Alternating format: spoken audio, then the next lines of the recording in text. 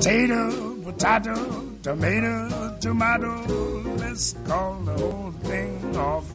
As a translator, I sometimes feel like a bit of a cheat because I grew up bilingual in the languages that I translate. I didn't have to go through the hard work of learning a language to a sufficiently high standard that I can translate complex and demanding texts. And I really admire those people who did do that, and I envy them also.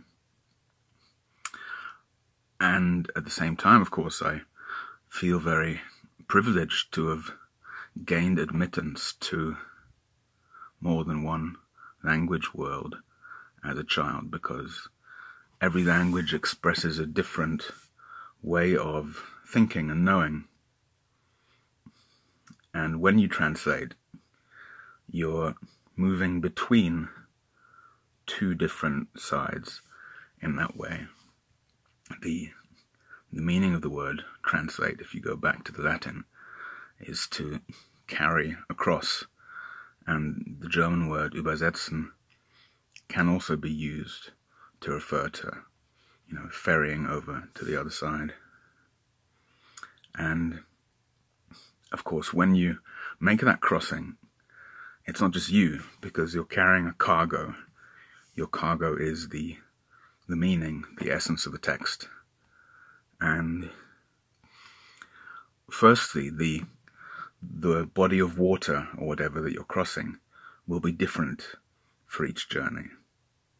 If you cross over from English to German, then you're navigating a different sea than if you translate from Chinese to Arabic.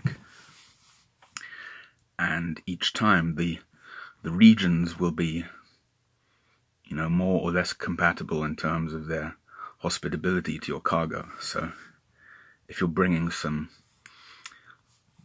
lush Mediterranean fruits to an Arctic environment, then you're going to need some kind of artificial setup to keep them alive, some kind of well-insulated greenhouse.